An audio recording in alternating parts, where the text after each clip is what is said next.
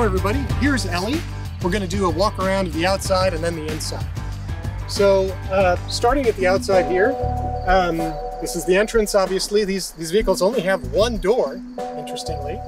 This one has been rebuilt to be very flush, because sometimes these coaches have a tendency to sort of squash, but this one has not, so it is flush. I put in electronic central locking, so it's a remote locking like a modern car. And behind this access door, I guess I can pull it off. It's not hard to pull off. You can see here is an on-demand hot water heater. And also below this, I've installed a thermostatic valve.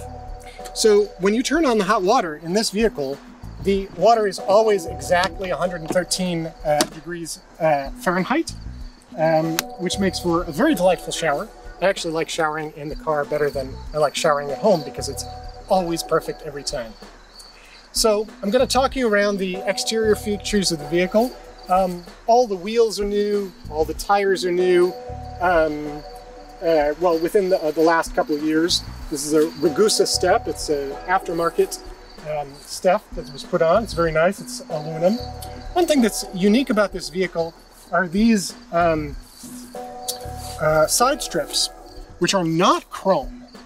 They look like chrome, I know, but they are actually polished stainless steel.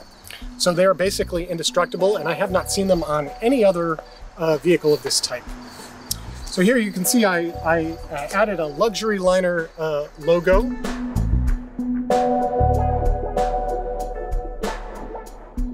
These vents are actually extremely functional, unlike on so many other vehicles. Because of the way the engine is located between the two front wheels, there's sort of a vertical stop about here next to this line. And as a result, the incoming air has nowhere to go from the front. And these vents vent a lot of hot air and keep the engine cool. So we're coming around the front here. This vehicle has had various cosmetic improvements, one of which is the bumper covers, which I think really make it look smart. There's also the license plate holder, of course. These were all painted at the same time as the vehicle. Again, a many $1,000 paint job. And it just looks really, really smart. I've adjusted the windshield wipers on the original version kind of look wonky. And so I've adjusted these to be, parallel to the ground. This is something I added a polished aluminum, solid aluminum GMC emblem. I think it's actually classier than the GMC over the front. Every light on the vehicle, except for the headlights, which are period correct, and these lights at the front are LEDs. That also includes the interior lights of the vehicle. So it's not just the exterior lights. And that gives a very clean look. So here we can see the side. It's outfitted with a hidden CB antenna, which is here. And if you step back a little bit, you can see the FM antenna is a very small antenna, which is very efficient. It can also be, it facilitates the covering of the vehicle for rain and protection during the winter. So this is the stand I use for car shows and so forth. It explains all the features of the vehicle and the many improvements that have been done. So there's not too much to see on this side, so we'll go fairly quickly. This is a furnace. I put in a 20,000 BTU gas furnace. This vehicle has 3 heat sources and 2 air conditioning sources. So it has the gas furnace, an electric heater, and a heat. And they are, increasingly in height of the vehicles. The gas furnace is lowest. The electric furnace is sort of in the middle, and the heat pump you can see up there is the air conditioner as well.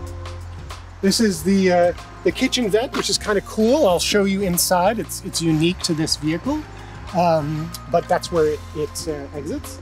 I'm not going to open this cabinet, but this is where you have the city water connection, as well as the external electrical connection, as well as the external electrical input.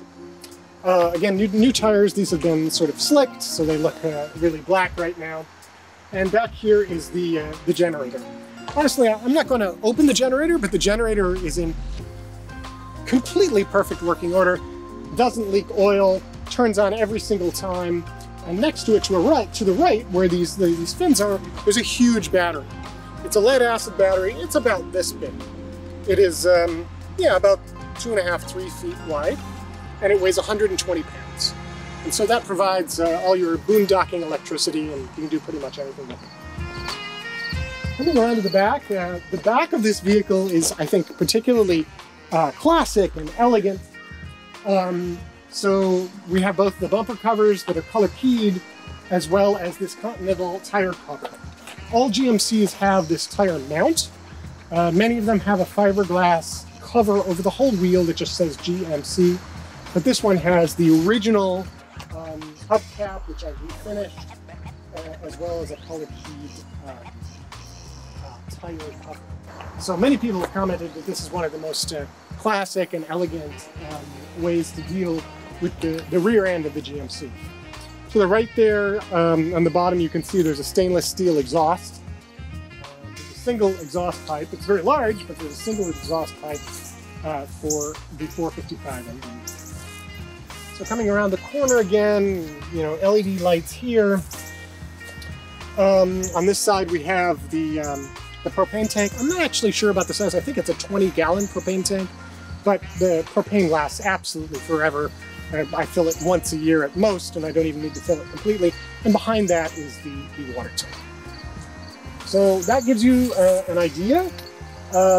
This particular coach has these sort of, you know, the original had no covers between the wheels that cover up the suspension system. This has an electro-level system, so a more advanced system. And you'll see once we get inside that many of the systems of the vehicle have been updated from the 1974 versions of the system. So this is a 1974 base vehicle, but again, it was completely rebuilt in 1996, and they sort of picked and chose what they would put in.